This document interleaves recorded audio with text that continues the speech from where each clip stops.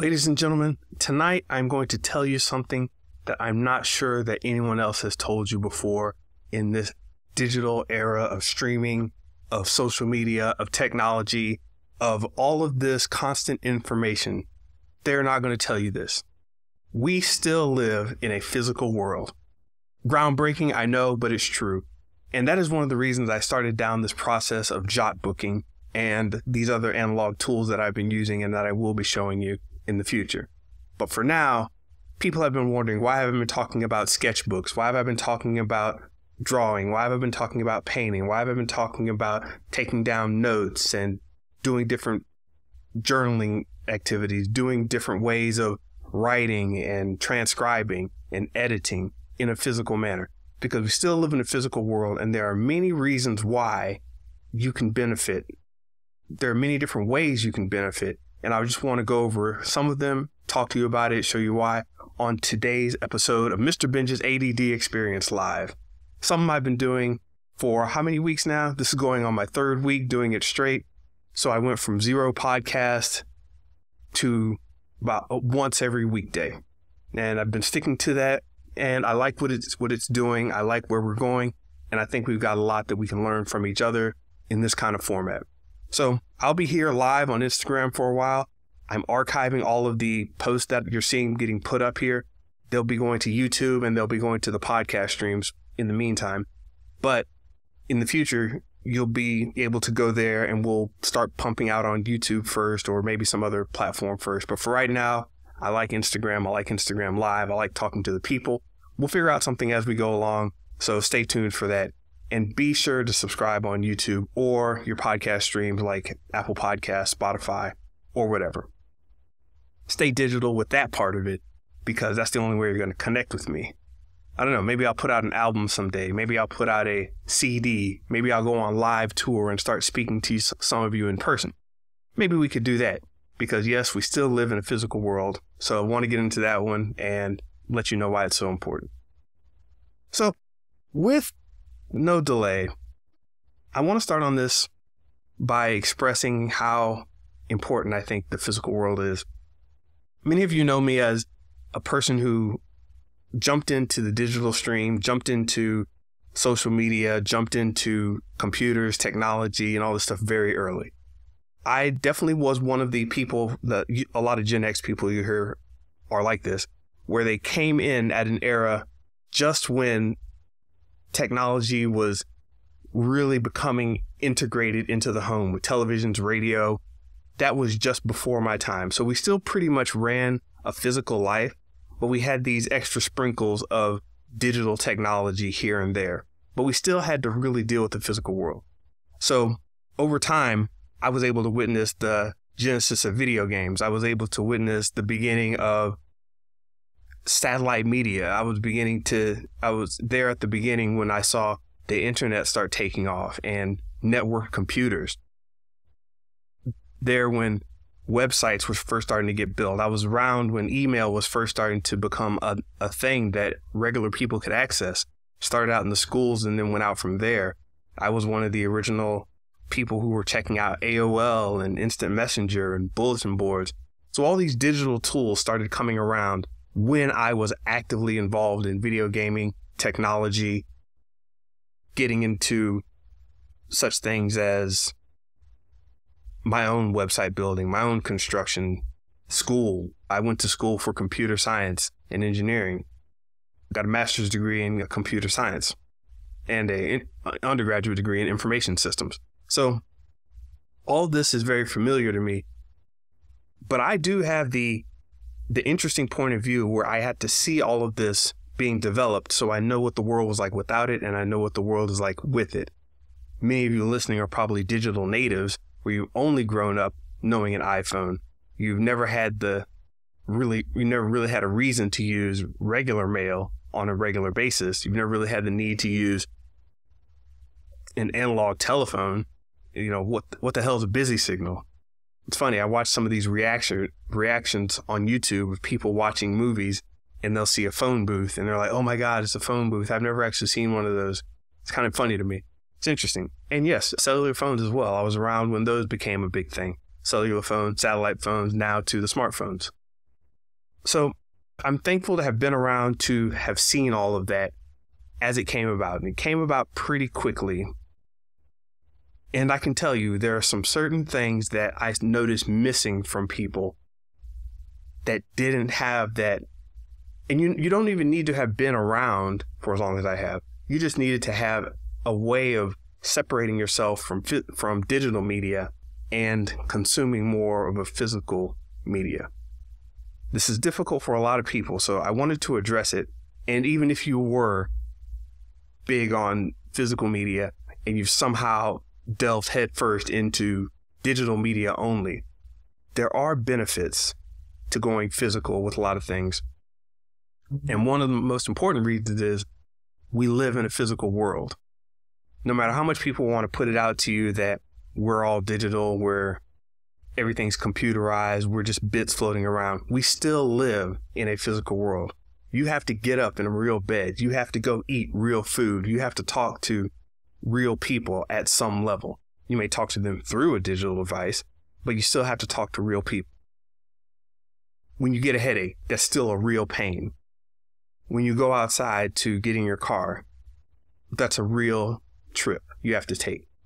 To fly to another location, if you're not on Zoom or Zoho or team meeting or whatever, you still have to actually get in the car, drive to the airport, fly to another location, wait in a physical building.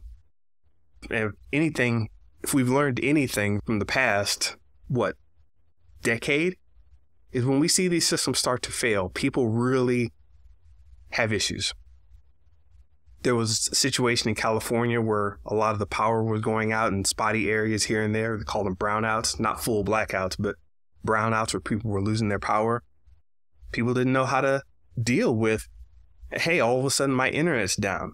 What do I do? Hey, all of a sudden my television won't work. What do I do? I don't know how to entertain myself without digital media. I don't know how to play games. I don't know how to have a conversation. I don't know how to roll dice. I don't know how to build a physical board game if I needed to. It's funny, when I was younger, I remember the power went out once and we broke out board games. And that's one of the things that happened when I was younger. You broke out board games. You broke out the cards. And maybe it wasn't even a need to break out the board games just because the power went out. Maybe you just wanted to get away. In fact, our parents used to kick us out of the house. They'd say, you need to get fresh air. You need to get movement. You need to get going. You need to embrace the real world. And we've I don't want to say we've lost it, but it's a lot less important now. And a lot of the problems that we're facing today can be fixed by reattaching ourselves to the physical world and enjoying this real life experience that we're having. It's a beautiful thing.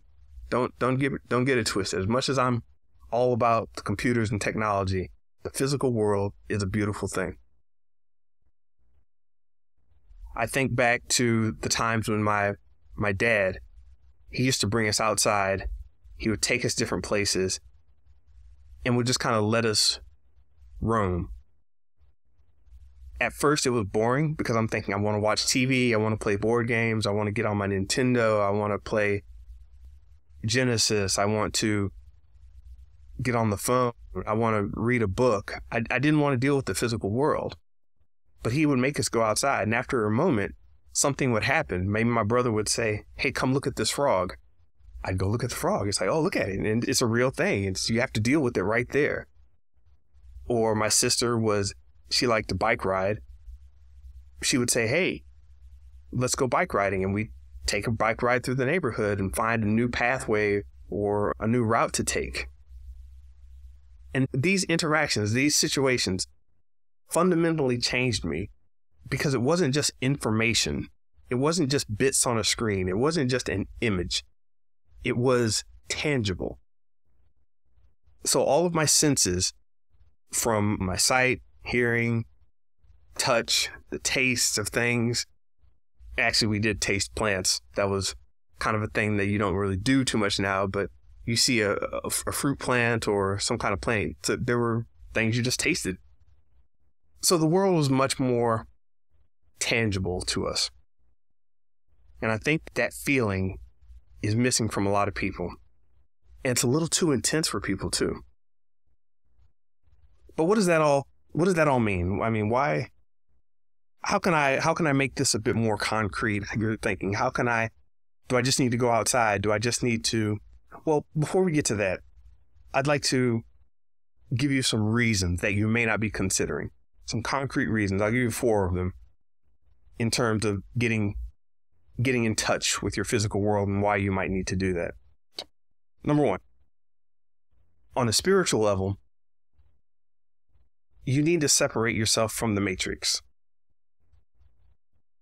You need to realize that you're trapped in a construct, this digital world, this metaverse in the proper sense, not like a virtual reality, but a universe on top of the one we already have.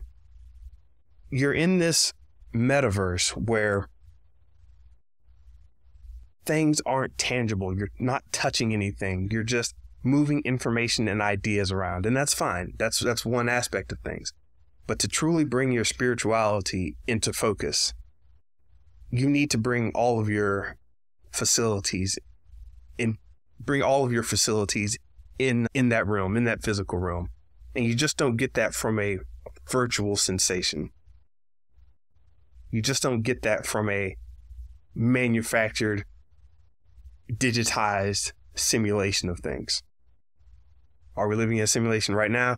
That's another question you can ask yourself later. We'll get into that at some point. But separating yourself from the matrix, I think, can really only be done by physically separating yourself from things. This includes having times where you put your phone down. This includes times where you turn your notifications off. This includes times where you don't check your email. This includes times where you, instead of FaceTiming someone or instead of sending a message, actually call them, talk one-on-one right there. Or actually get up out of your seat, walk to the store instead of ordering something on Amazon. Or maybe driving down to the mall and actually walking through the storefronts to actually see the products you're talking about. Because I don't know if you've ever tried ordering stuff from Amazon or any online retailer where you'll find something like a paper. You'll find a notebook or something. And as far as you can tell, the notebooks are the same online. The paper is pretty much just a picture of paper, if you're even using paper, right? But when you go through a store and you can actually see the different luminosity, the different luminous ratings, what is it called? Luminosity rating? The luminosity ratings on the paper, where you can actually feel the grade, and if it's a linen-based or a cotton-based paper, or maybe it's some type of blend that includes synthetics where it's more like a plasticky type of paper. That's stuff you have to get by actually going and touching it. And there's still a premium on that. Will we lose that? Maybe. I don't know. Probably to some extent.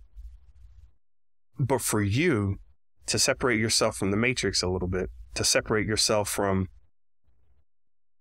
this construct, to detox from all of that, I do think it's important to step outside of that intention and know when you're doing it. A lot of you probably don't know that you're doing it. It's just how things are. Try something different, not to be old-fashioned, but to actually see if there's a more intense physical situation that you could involve yourself in. Number 2, another reason to step into the physical world and try to attach to it a little more is for social reasons. It's interesting now. We're coming to an era where we understand how to talk to people. We understand how to message people. We understand how to communicate in all of these digital ways. But how do we do that in real life? Have we actually practiced talking to people with a voice that you hear right then and there? Not FaceTime, like an actual human voice, face to face. It's an interesting experience if you've been locked away for a while and you need to come out and actually talk to somebody. It may be uncomfortable in a lot of situations, but you can get a lot of things done faster. You can communicate a lot more. You can see the body language. You can feel that person's presence in front of you. So there's a very big social aspect to stepping outside of these tools and these digital experiences that we've been inundated with and that we've let ourselves be trapped by in a certain extent. And it's not just about learning about others, but we learn more about ourselves too in relation to others. Because online, we may both just be profiles. We may both just be interactive pages on Facebook or Twitter or wherever. But actually sitting down and being able to talk to somebody, actually meeting somebody face to face, it's a much different experience. And you'll see a lot of companies, they won't hire you unless they've actually physically met. They may have gone through all of the processes and they'll say, you know what? We think this is a good fit. We're going to fly you out to our company. We're going to talk to you for about 30 minutes and then we're going to fly you right back. And it's just that simple. And you think to yourself, that seems like a waste to do all of that work. What are you missing in the digital experience that you're going to get in the physical world? And a lot of times it's just a very social aspect and you can't put your finger on it exactly, but it's still another reason to understand that we live in a physical world. Third way living in a physical world is represented, is necessary. It is to keep your mind clear and keep your mind focused. In other words, cut out distractions.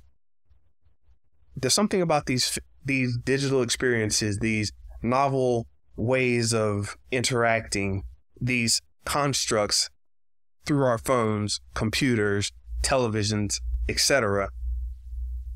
These constructs I don't want to say they aren't good for us, but they push our minds around in certain ways, and we often don't have time to let our minds gel on their own and figure out their own way of being. We're always being told to do something.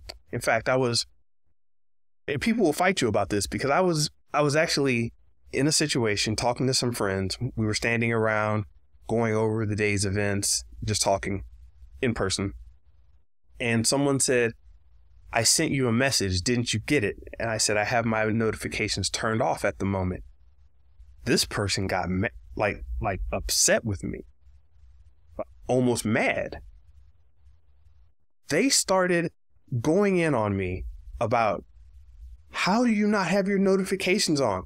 What if somebody important calls? What if something happens? What if I need to get in contact with you? How would you know?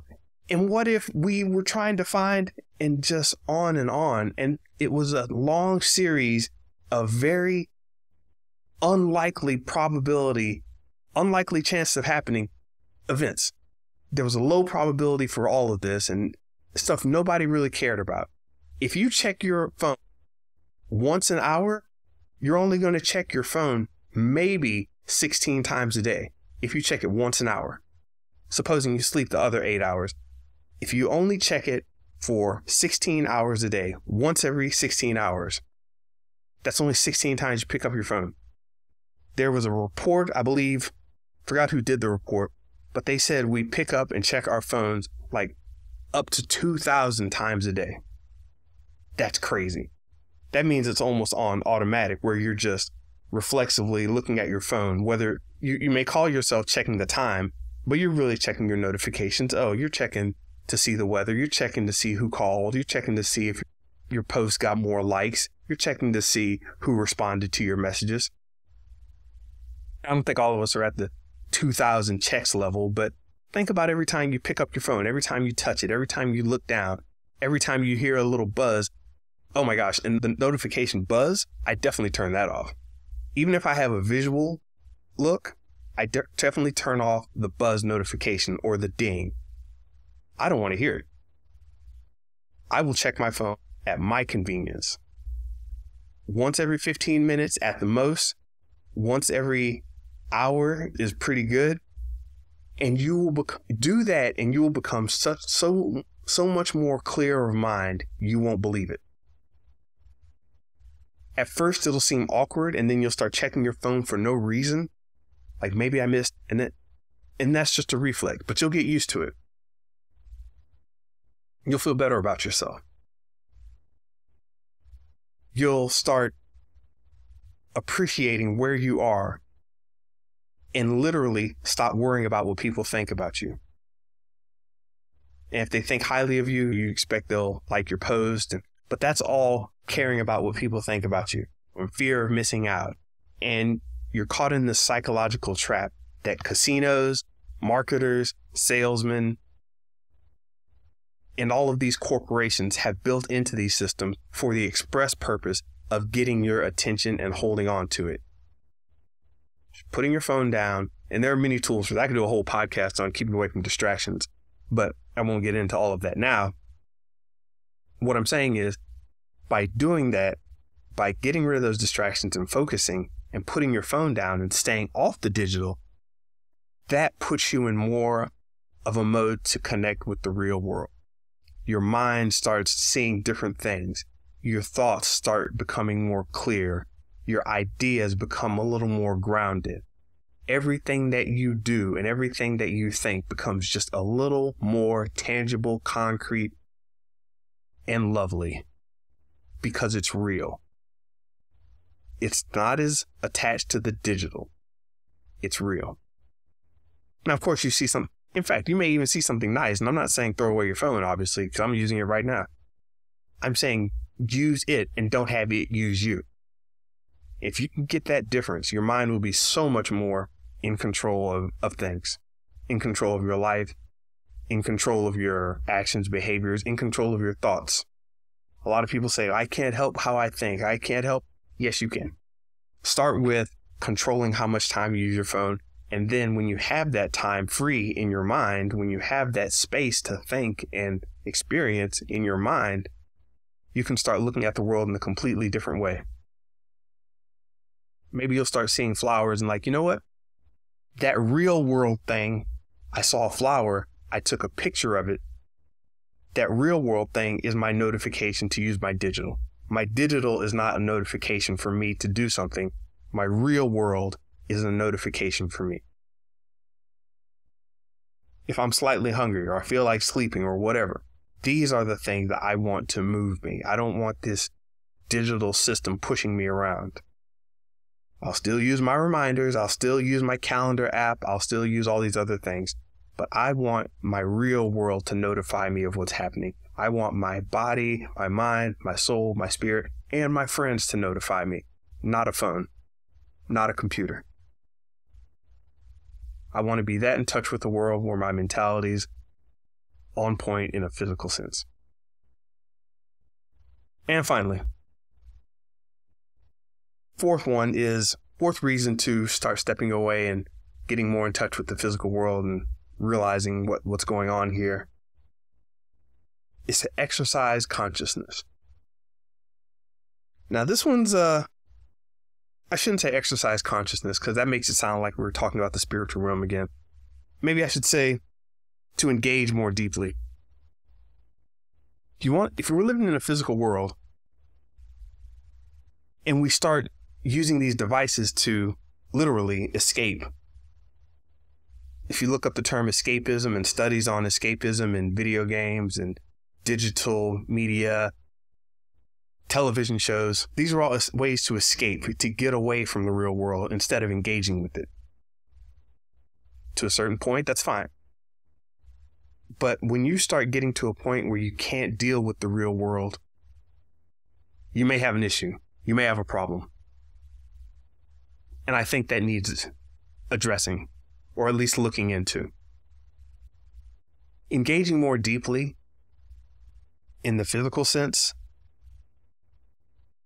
is something that's achieved when you've looked at the other three, when you've gotten your social connections together, when you've gotten your spiritual connections together, when you've got your mental connections together. Then what happens is the physical starts to take on a different vibe, and all of these pieces start to kind of work together a little better. When you go out to eat, you're not as concerned with taking a picture and posting it to Instagram. You might still do that, but you're not as concerned.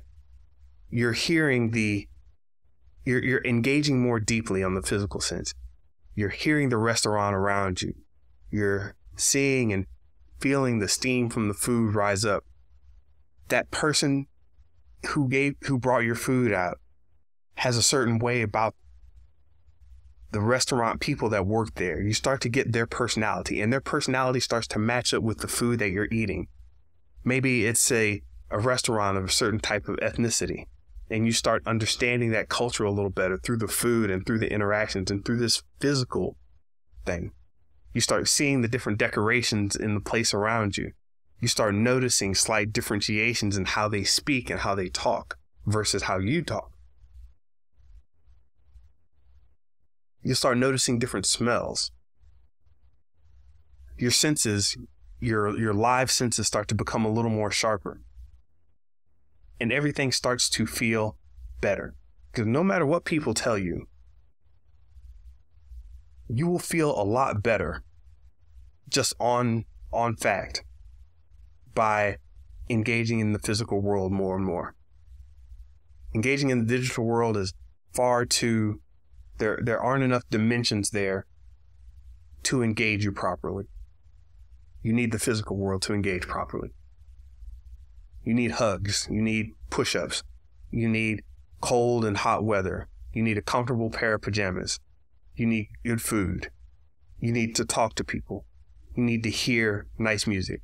And you need to hear an actual symphony. You need to hear a concert. You need to hear someone's actual voice on stage. These things will change you for the better. So, along in this job booking process that I've been talking about, it's physical, and I wanted to just get into a little of the reason why the physical world still matters. And yes, I wanted to explain a little bit about why this physical world that we live in it still matters. We've gotten so much technology in such a short amount of time that it's hard to understand what we've missed and what we've let ourselves become detached from. So that's why I've been taking this little journey into getting more in touch with the physical world. And I think it's worth it for a lot of people. In fact, there was a recent study on people who were exercising. And, hey, what's up? Soldier 9358. I don't know what the 9358 is about, but I suppose it's a very meaningful number. Glad to have you. So getting back in touch with the real world was a journey for me, and I wanted to explore a little more. Oh, the example I was saying. Yeah, so there was a study done saying that between all the data analysis, the psychological profiling of and these were students, the data analysis of students, the psychological analysis of these students, the profiling, the getting students to learn certain things and having them think a certain way and feeding them certain information and tool. All of this was well and good. And they're doing all this tracking and doing all this number crunching and talking and showing them pictures and saying, hey, all of this is awesome. But all of that ended up paling in comparison to the benefits from simply forcing these kids to do physical activities, getting out and exercising, going to a farm and doing farm activities, having them play physical sports. All of these things that you do in the physical world just blew past all of these other issues that we were seeing and trying to address only in digital means. And by digital means, I also mean just talking or non-physical. And I'll have to find that study because it was actually pretty interesting. And do not take this as medical advice at all, but they were looking at numbers dealing with depression, dealing with anxiety, dealing with social woes, dealing with problems, being unable to talk with and deal with people, dealing with what is it called? It's when your mind starts to lapse and go different places, when you start to get very sporadic thoughts and you can't concentrate. Not ADHD or not ADD. There's another word I'm looking for. But there were all these conditions and they couldn't find out one thing to really fix it. And of course, somebody comes up and says, yeah, get these kids doing something. So when I was coming up in school in Florida, mind you, when I was coming up in school in Florida, they forced you to do physical things. They're like, yeah, you're going to have recess and you're going to have PE, physical education, which are two separate things. And they had both of them. Aside from that, they also highly, highly encourage you to have some sort of physical program, whether that was be in the band, be in the football team, do something with the newspaper squad. The newspaper squad had to put up flyers and they had to do arts and crafts all the time. So it was actually physical too. But they had all these programs where people had to actually do stuff. And it was I didn't think it was weird at the time, but thinking back to the school, like they engaged us in a lot of different programs and activities. Once middle school hit, then you didn't have to do the program, then you could start going to other things. It's happened to B-Dot. But when I was younger, yeah, they made us go to recess and they made us go to PE. And that study just made me think back to this time where you had to do these things. I talk to people now, and having recess and physical education as two separate programs that you had to engage in, that's just a foreign concept to a lot of people. So now I'm actually wondering, where are people getting there? Where are people having a physical recess? Recess is about having time away to do a physical activity, to kind of play around and do your own thing. Is that concept even around still? Do people say, you know what, you've been cooped up too long. You need to actually relax yourself and get away from all of that by doing something physical? I don't even know anymore. I got to talk to more parents and teachers about this. That's interesting. But yeah, if anybody has any experiences or firsthand knowledge or thoughts of how the physical world is missing out of their lives, and it's hard to inject it back in, I definitely like to hear about these things.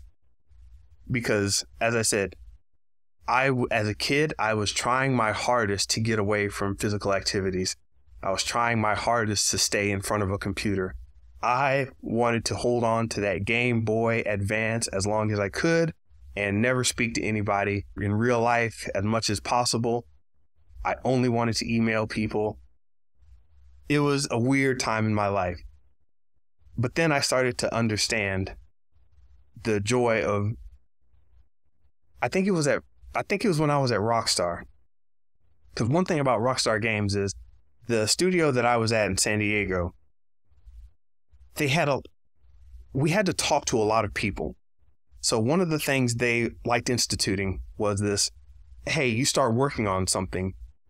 The plan is laid out, but there's a lot of room for working things out interpersonally.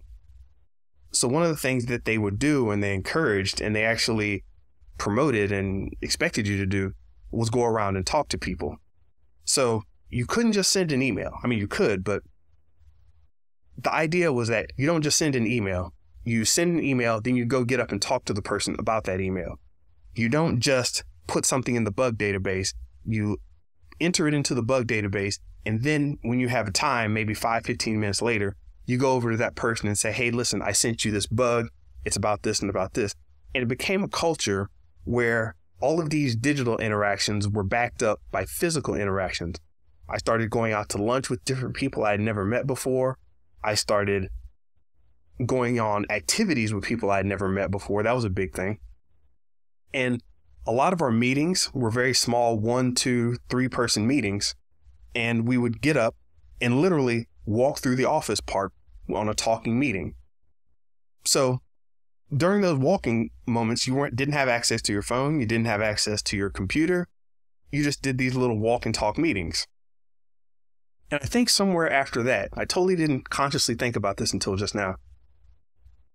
shortly after that, I started really getting more involved with, hey, maybe I should go to the gym more often. Maybe I should do this more. Maybe I should be a little more physical.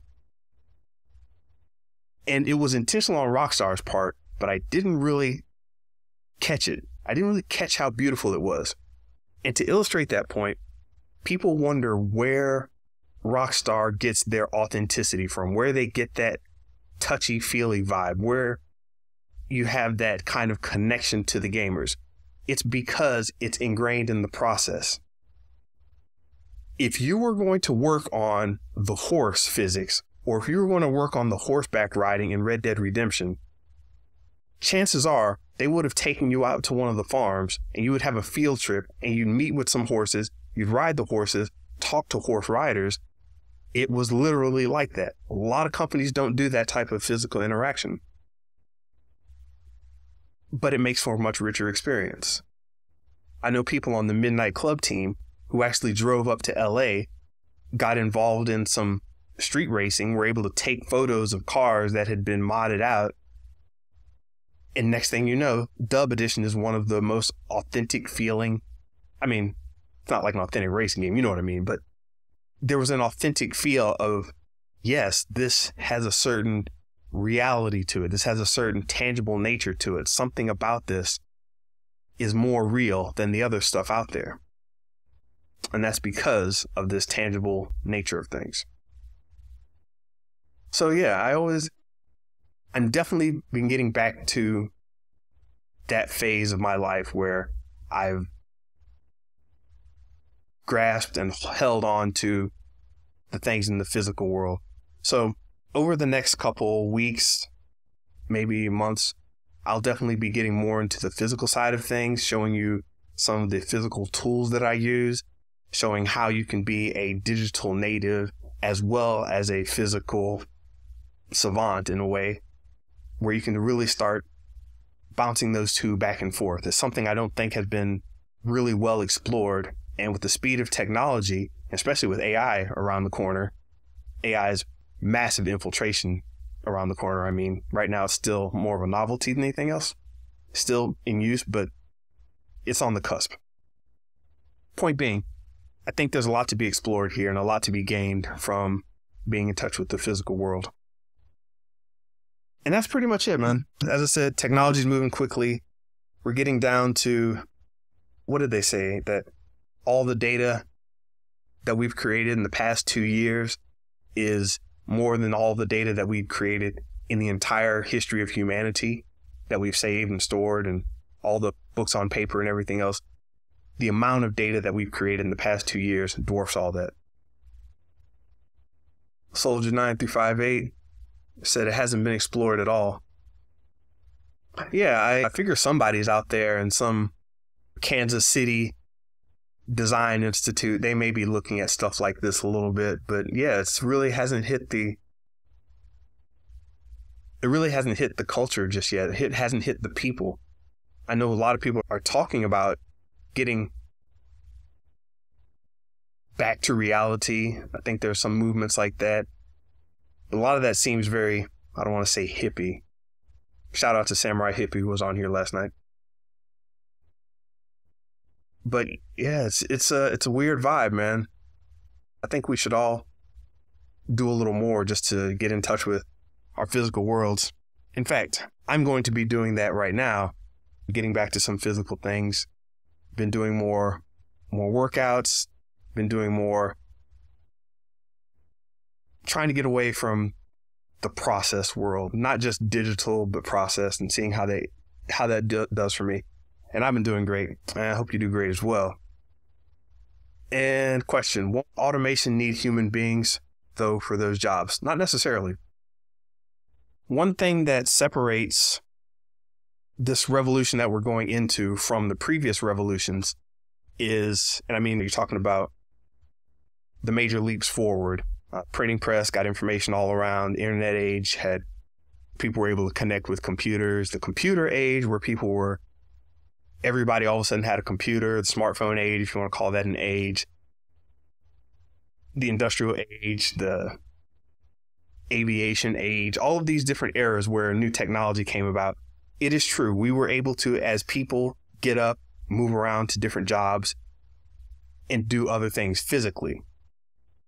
The difference here, and we've got two competing technologies, or not competing, two correlated technologies moving forward at the same time, which is robotics and general purpose robotics and general purpose artificial intelligence, meaning you have these systems now that can move forward, not necessarily needing a human to be a part of that loop. Once you have a development loop that can exist on its own and grow by itself, then you're in a completely different ballgame. Like when we went from horse and carriage to car, horse and buggy going to the car, it was like, well, you had farmers, you had people taking care of horses, you had this whole buggy manufacturing, and they would cut down the lumber for the trees. There was a whole ecosystem there.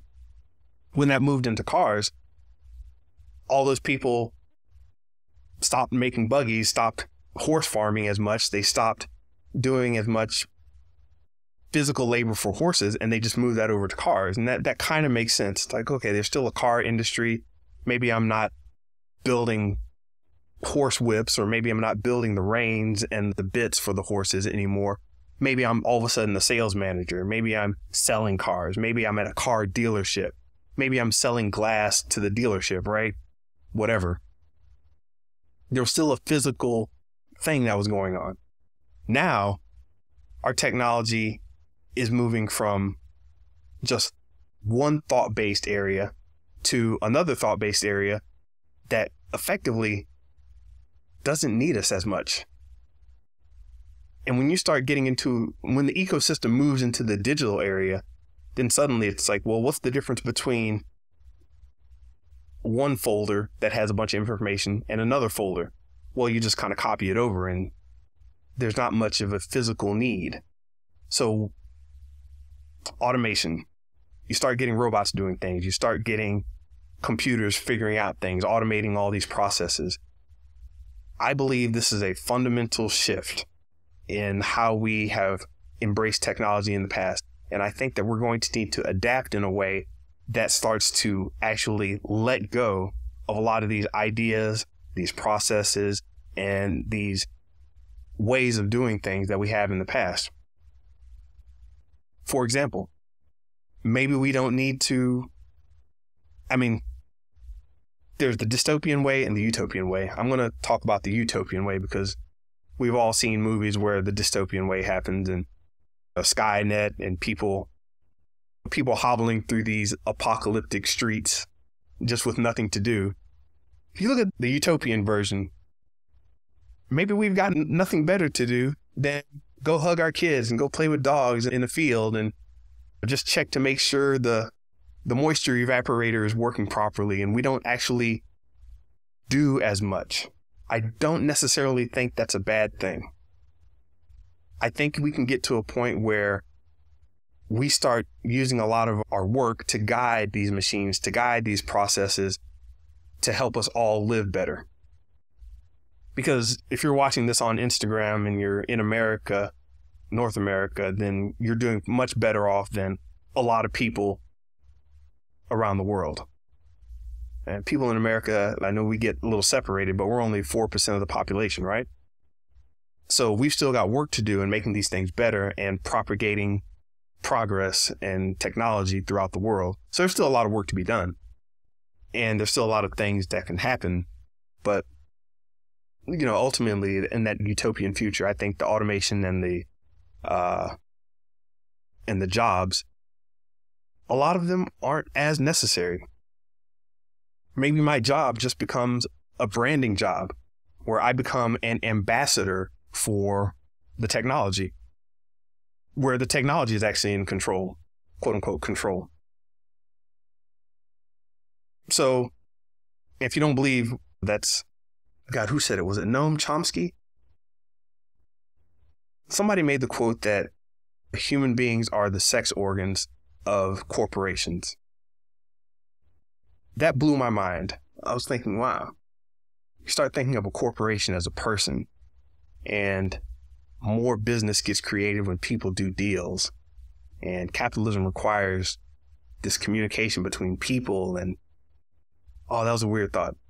So yeah, but at some point, maybe we just become facilitators of all these mechanisms and automation processes that are going on in order to make the world that we want.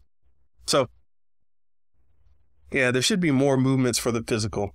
Yeah, definitely. And maybe we can get back to that.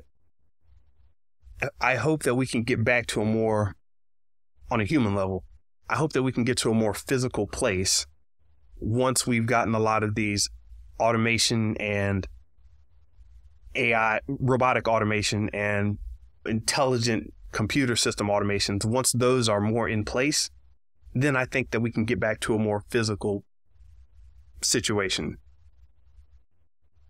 where it's not so much about, do I need to check my notifications? I'm like, oh my God, I have to get to work, and oh my God, this thing is happening, and oh my gosh, someone on the news did this. It's like, hey, this weekend we're going down to whatever state, whatever country, and we're all going to talk to the people down there physically. We're all going to meet with them. They're going to get introduced to things. And of course, I'm in the side of my head, I'm always thinking about the weird version of that. And of course, some weird movie comes up where these people come in and just tell everybody how to live. And that's not what I'm getting at. But those thoughts are in parallel, because with any kind of futurism talk, there's the utopian and the dystopian. And they're both yin yang mixed in with each other. So it all gets weird. But yeah, I'm a pro-technology advocate. I am about embracing new ways of doing things. But in the end, it's all about living as well as you can in this physical world that has been granted to us. And I'm grateful for it, and I love it. I love it all. So that's going to be it for me today. Ran a little longer than I usually do, but thank you all for joining. Follow along on all the socials if you want. Definitely check out my podcast proper that I put out on the podcast streams on Google Podcasts, Apple Podcasts, Spotify, Stitcher, et cetera, et cetera. I'm just now starting to really get the flow of moving these podcasts onto those platforms. And also I'm on YouTube as well. So I'm going to get all these things working and flowing. And thank you all for being with me. Appreciate it. I will see you later. Wait, I got a question. What does WHA mean? I can't just leave with the WHA on the comments here. Oh, all right. Nothing after the WHA then. All right, well, peace. If you ever have a message to send me, just go ahead and pop it in the comments or pop it somewhere else, and we'll get to it later. I may come back and do a Q&A on a Saturday or a Friday or something like that. Take care.